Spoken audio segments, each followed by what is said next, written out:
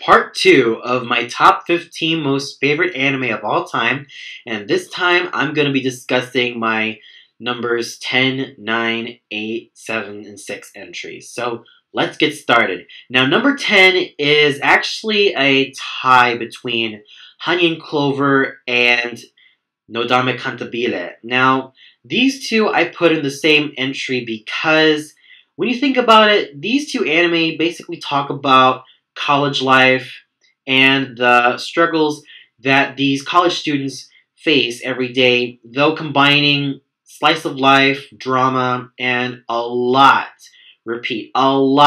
of well executed, well written, and just fun comedy. So let's start out with Hanyin Clover. Now, Hanyin Clover tells the story of 5 art college students by the names of Yuta, Takumi, Shinobu, Hagumi, and Ayumi.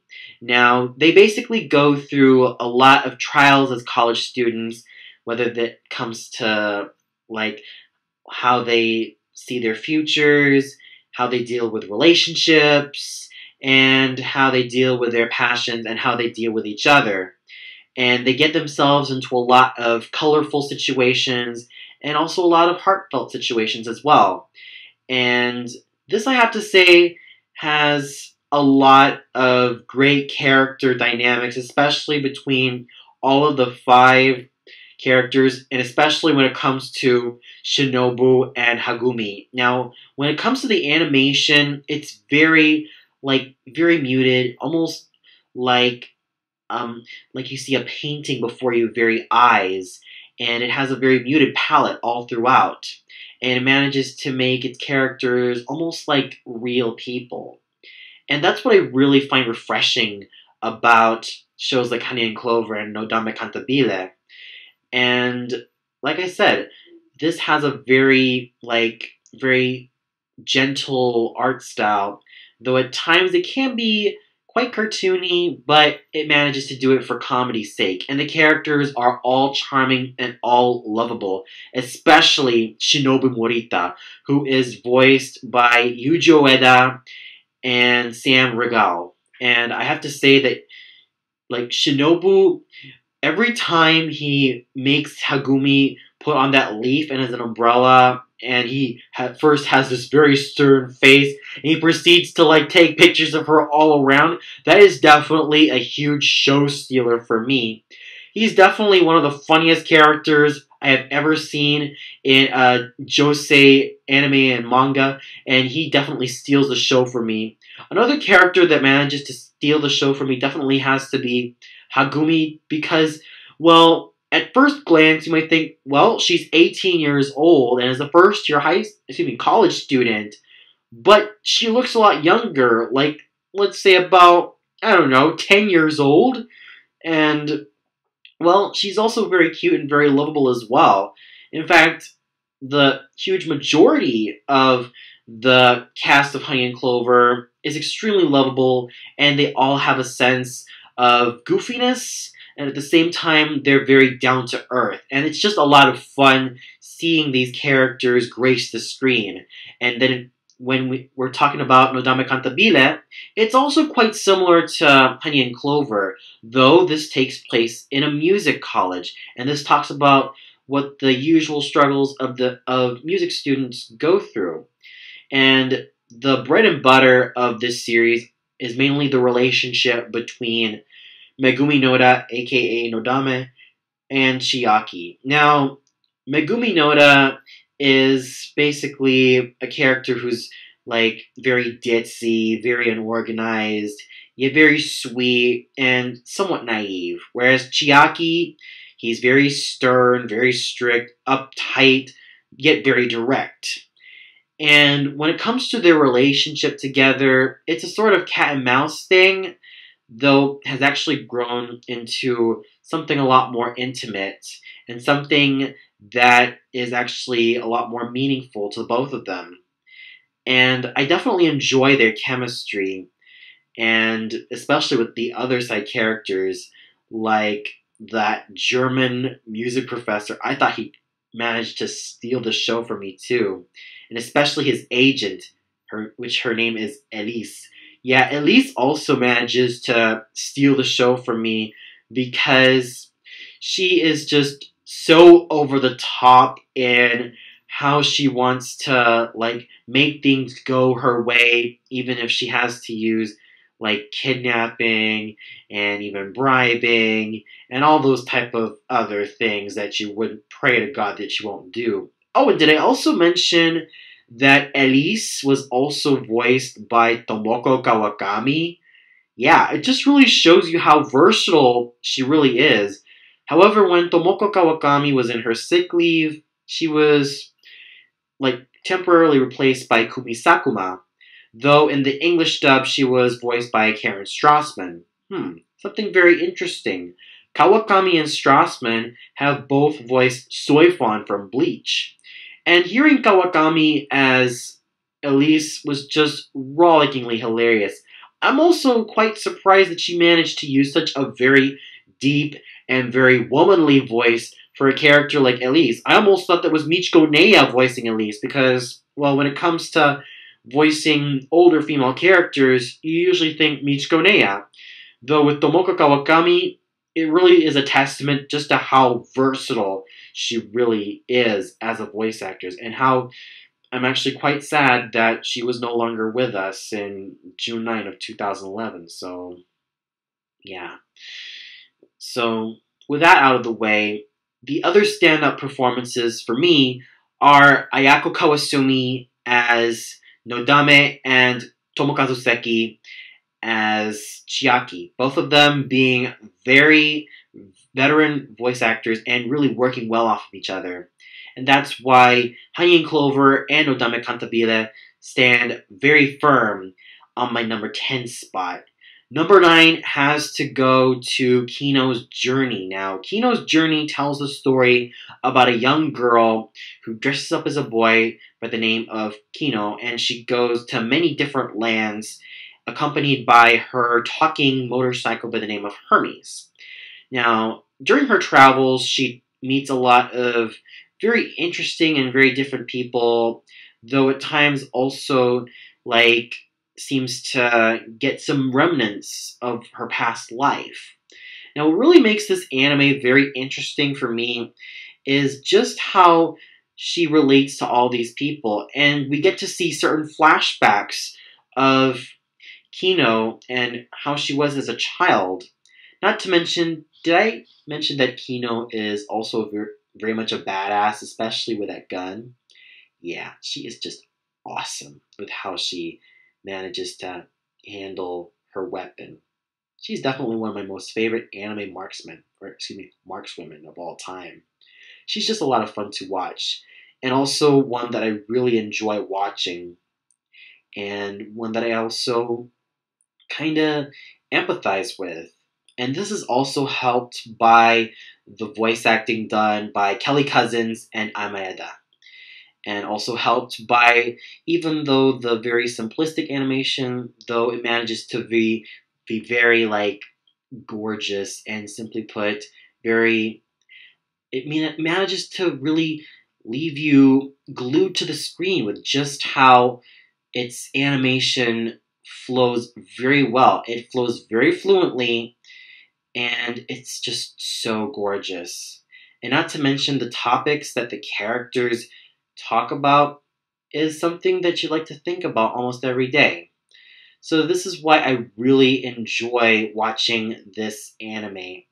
It's very heartfelt, it's very intelligently written, has a lot of lovable characters, especially Kino and Hermes, and not to mention the voice work done by Kelly Cousins as Kino is absolutely top notch. And this is by far probably one of my most favorite roles from her of all time. Number 8 has to go to GTO, aka Great Teacher Onizuka. Now, this is a very hilarious, fun, and simply put, balls to the wall. Like, simply put, it's just a lot of fun. It's just really balls to the wall, especially when it comes to the humor. And even the characters in this anime are just simply put so much fun to watch, especially Onizuka. Now, great teacher Onizuka tells a story about a punk by the name of, or excuse me, a former motorcycle gang member by the name of Eikichi Onizuka. And he dreams of becoming a teacher because he thinks that like being a job having a teaching job means that he gets to teach young girls and might have like a certain amount of affairs with them. Though he discovers that when he gets his job as a teacher, he finds out that a lot of the kids are either bullies, manipulators, or just simply put thugs, and have been harassing every single teacher into madness. Yeah. And once he comes in, he manages to somewhat be a very good friend to them and manages to really teach them that, when it comes to life, when it comes to the guys, they have to be real men. And when it comes to the girls, they just have to be like very honest with themselves and remember to never like be bitchy or manipulative to others, because once they do that, they'll encounter very unsavory people later on. And that's what I really like about Onizuka as a character. I mean, on the outside, he may seem like a very pervy type of character who may seem kind of stupid, impulsive, violent, and somewhat goofy. I mean, extremely goofy. But once you get to know him a lot better, he's absolutely no nonsense. He really cares and really believes in what he truly believes in, and has a very unorthodox set of morals and codes that he lives by. And especially the ones that he like manages to show his students, though not in a very preachy way, but in a very unconventional and very unorthodox way, which sort of irks certain teachers like the vice principal, who is also extremely funny as well.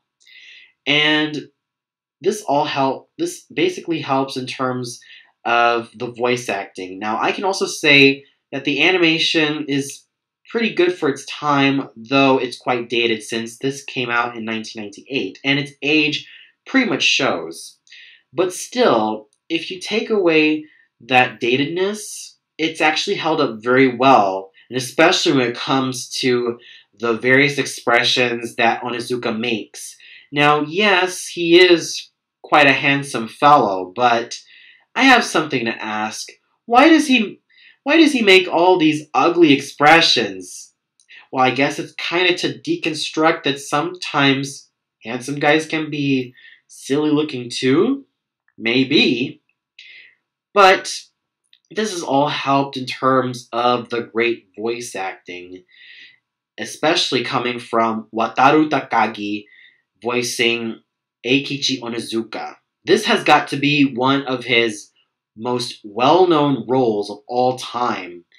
And every time I listen to the Japanese track, I really had a lot of fun with listening to Takagi-san in this role. It's just so much fun. Not to mention, there are also a lot of other voice actors and voice actresses that manage to lend their voices to each of the characters, like Isshin Chiba, Tomoko Kawakami, Ayako Kawasumi, and Kotono Mitsuishi. Now, Kotono Mitsuishi in this anime voiced Urumi Kanzaki, who is very hilarious, but also quite devious as a character. But what really makes her hilarious is just how devilish she can be. And on the English side, you have Stephen J. Blum as Onizuka and Wendy Lee as a lot of the female characters, alongside Felice Sampler, and also the late Bob Pappenbrook, who voiced the vice principal. And did I also mention that Felice Sampler also voiced probably one of my most favorite side characters, and that is Hidemi Ota. Yeah, she managed to make Hidemi Ota a very nasally sounding character. Yeah, believe me, you'll have a blast when you hear Hidemi Ota talk in English, even though In the Japanese side, she was voiced by Tomoe Hanba, and she managed to give Hidemi a very like snooty type of tone. But with like Felice Sampler voicing Hidemi Ota, she managed to make Hidemi sound like an evil nerdy girl, and one that I had a lot of fun watching just because of how she was able to pull it off. So yes, GTO is definitely a very hilarious and very raunchy comedy that I can't stop laughing. And this all has to do with the English dub, provided so amazingly well by Stephen J. Bloom, Wendy Lee, Bob Pappenbrook, and Felice Sampler. It was just a ride that was just so worthwhile. Number 7 has to go to. Actually, this is also another tie entry, and that goes to Full Metal Alchemist 2003 and Full Metal Alchemist Brotherhood. Yes, these basically belong in the same franchise, which is, of course, Full Metal Alchemist. Now, what really intrigues me about these adaptations of the same franchise is how they managed to tell their stories, but they managed to tell that it's a tale of redemption because the story goes like this. This tells the tale of the Elric brothers, older brother Edward and younger brother Alphonse. Now, their mother passed away, and they tried to find a way to revive her through alchemy. But this little project of theirs went haywire, as Al loses his entire body, and Ed only loses his arm, and, well, they have to search for the Philosopher's Stone in order to atone for their mistakes.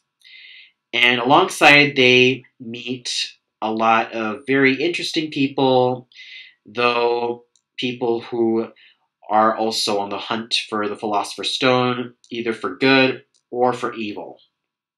And alongside, there are a lot of interesting, like, questions about life and death and religion that even get talked on about the show. Though not in the preachiest way, but it's done very subtly and very masterfully. And that's what I really love about Full Metal Alchemist. Everything about it works. Whether I'm watching the 2003 version or the 2009 reboot, everything about Full Metal Alchemist works in terms of its story.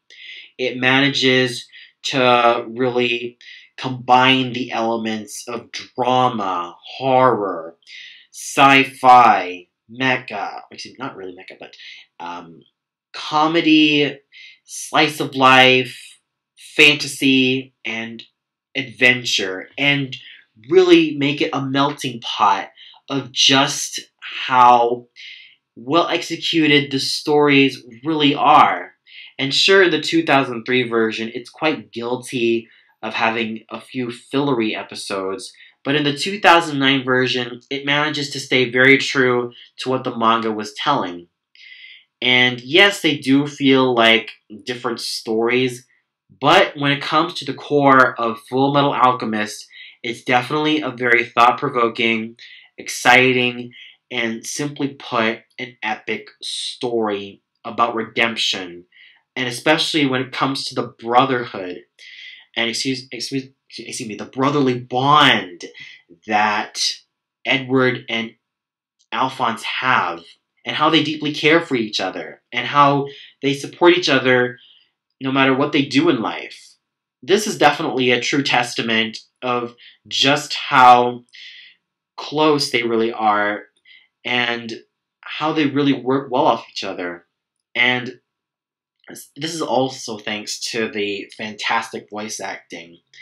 Now, in the Japanese dub, the standouts have to be Romi Paku and Rie Kubimiya as the Elric brothers. And considering the other projects that these two have also worked on, these managed to be their best roles. In fact, it's absolutely their most memorable roles of all time. Now, Romi Paku is generally very well known for voicing a lot of hot-blooded, very angry young boys and young men, all thanks to her very husky voice. And she can also voice extremely sexy women. And with Edward Elric voiced by Romi Paku, this is definitely a standout portrayal.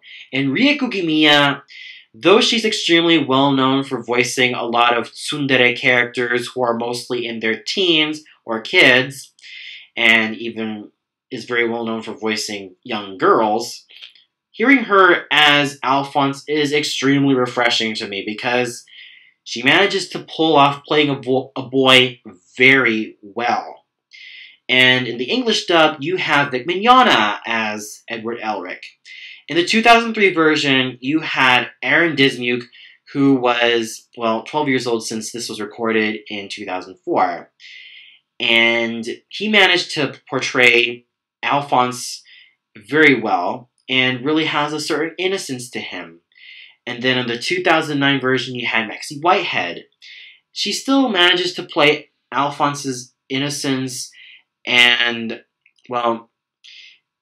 intelligence very well, though I actually have to go with Aaron Dismuke's performance. Maxie Whitehead manages to be very good in her own standards. And I actually watch this a lot in English because, when you think about it, this is one of the best English dubs that I've ever heard of all time. And this is all thanks to the ensemble cast. Not only do you have voice actors like Vic Mignogna, you also have others like Caitlin Glass, Christopher Sabat, Travis Willingham, Carrie Savage. Heck, even Scott McNeil is in this. Well, mainly in the 2003 version, but he was also voiced by John Swasey in the 2009 version in which he voiced Van Hohenheim. So basically, the 2003 Full Metal Alchemist is a huge ensemble cast, gathering the most prolific voice actors from LA, New York, and not just from Texas, and even from Canada. Now, that's just a huge ensemble piece, and one that is extremely impressive by today's standards. Not to mention Laura Bailey as Lust. Awesome. Just awesome. So yes, Full Metal Alchemist, whether it's the 2003 version or the 2009 version, managed to be very superb in their own merits. Number 6 has to go to Gurren Lagann. Probably one of the best mecha anime of all time, and probably what is 2007's best anime of all time. Now, Gurren Lagann manages to be very exciting in its own special way by being a coming-of-age story, especially for the character of Simon. This shows Simon's passage to manhood, and done very well, and done very epically. And believe me when I say that Gurren Lagann is one of the most epic anime of all time. In fact, I have mentioned this anime during my review of Mr. Peabody and Sherman, and how the final scene of, that movie managed to remind me of the final fight scene of Gurren Lagann. You have a whole cast of characters, and then there is this huge calamity that they're going to be sucked in, and it almost reminded me of the final boss fight of Gurren Lagann. That's how much of a legacy this anime has made, and that's how it managed to inspire a whole generation of anime fans and a lot of cartoon fanatics to really go to this anime. It's that awesome in every single way.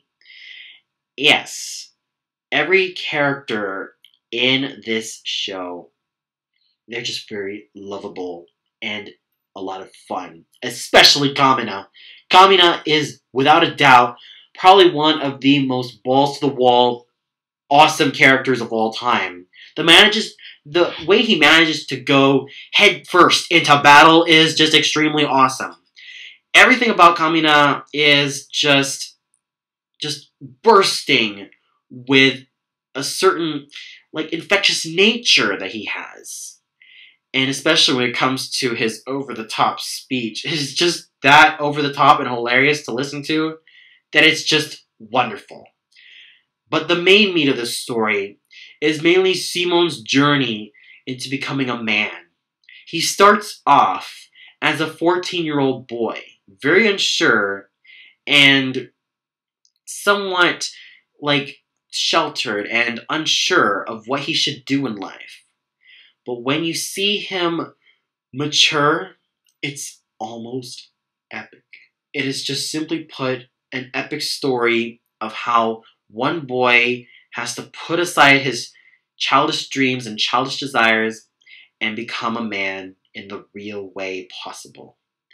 This is just simply put a very touching and very inspiring tale of growing up. And this is also helped by the phenomenal voice acting. In the Japanese dub, you have Tetsuya Kakihara, Katsuyuki Konishi, Nobuyuki Hiyama, Michiko Neya, Mitsuki Saiga, and a lot of other great Japanese voice actors lending their talents into these characters. The standouts for me in the Japanese dub have to be Tetsuya Kakihara as Simon, Katsuyoshi Konishi as Kamina, Nobuyuki Hiyama as Viral, and Michiko Neya as Adiana the Elegant. Now, I really love Nobuyuki Hiyama and Michiko Neya as voice actors, and I felt that the chemistry really worked. And besides, I've heard these two as Siegfried and Sophitia respectively. So the fact that they've managed to play these characters that manage to get into each other's throats, though Adiane manages to get into Viral's throat a lot throughout the course of the anime, is just so fascinating. And it just really shows why Michiko Neya and Nobuyuki Hiyama definitely have awesome chemistry together when especially voicing these two characters. And on the English dub, you have the likes of Kyle Hebert voicing Kamina. He is just awesome at what he did in this role. He managed to make Kamina a very proud and very put over-the-top character. He's just simply put so much fun to listen to that it's just every bit of awesomeness, and I really respect Kyle Hebert as a voice actor because he really earns that respect, all thanks to Kamina. And with that said, Gurren Lagann is number 6 on my spot for the top 15 best animes of all time, in my opinion. Well, that's part 2 of this list, so stay tuned for the final part, in which I talk about the final 5 that managed to make it on my top 15 favorite anime of all time.